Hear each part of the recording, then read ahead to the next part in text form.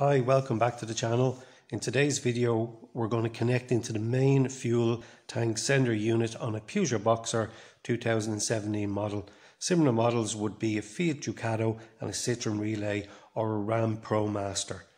Couple of things to do before we start. We need to disconnect the main vehicle battery and remove the pressure fuel cap externally. The access cover is located on the floor between the driver and the passenger seat. Now, using a flathead screwdriver, undo the 3 retaining clips. Once the cover is removed, it's a good idea to vacuum any debris that may be on top of the black cover. We've 3 retaining screws. We need to remove these to give access to the fuel sender unit. Once the cover is off, you'll see in front now you have 4 connections. The top connection at the 12 o'clock position has an 8mm retaining nut. You need to remove this. It can be a little bit tight getting off, but just bear with it. It's got a rubber ring around it. Next jobs to do are to remove the fuel flow and return pipes. Carefully undo the yellow clips and also undo the electrical connection. Once the pipes have all been removed along with the electrical connection, place them to one side carefully.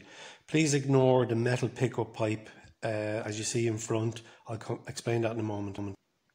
Next, we're going to place our fuel sender removal tool onto the outside edge of the fuel sender unit.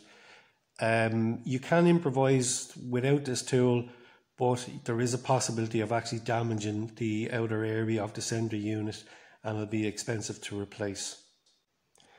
Turn the ratchet anti-clockwise and you'll feel the actual sender unit springing up. The tool can now be removed away from the sender unit. Carefully lift up the sender unit and make sure there's no dirt or debris that can get down into the main tank.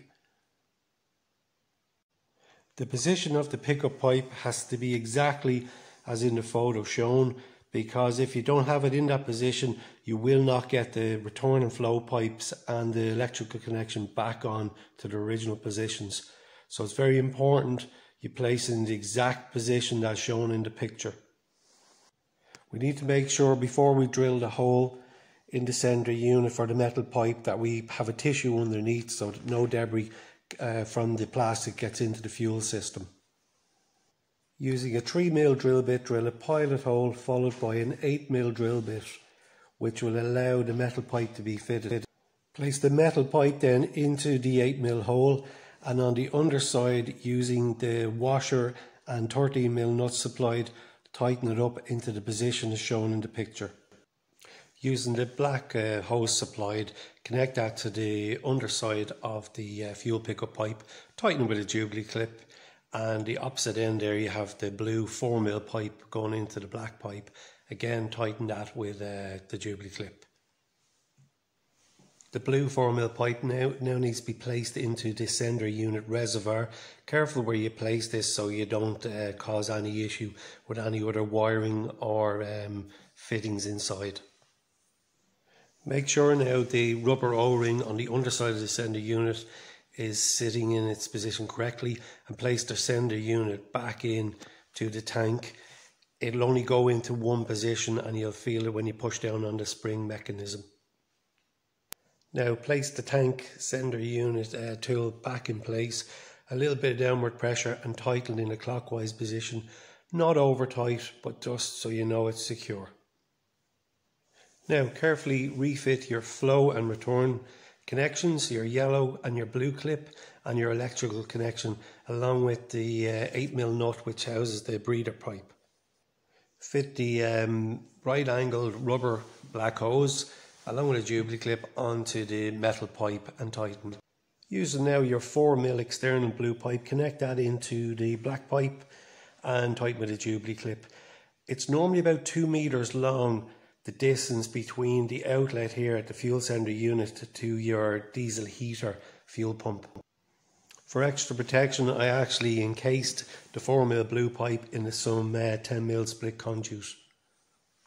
I then ran the 2 meter length between the top of the fuel tank and the underside of the vehicle. On the underside of the vehicle, I utilised some clips that were already in situ for other wiring. This keeps everything nice and tidy and a professional finish. I then connected a 4mm pipe to the diesel pump supplied with the diesel heater. The underside of the diesel heater back towards the diesel pump, I utilised the 10mm conduit to give extra protection. Now refit the black cover using the 3 retaining screws. There is a soft rubber O-ring underneath the black cover. Make sure you have this in place as it'll stop any noise coming through from the road. Refit the external access cover using a flathead screwdriver, tighten and secure. Job is finished now. To prime your diesel heater, follow the recommended manufacturer's instructions depending on the make and model you have.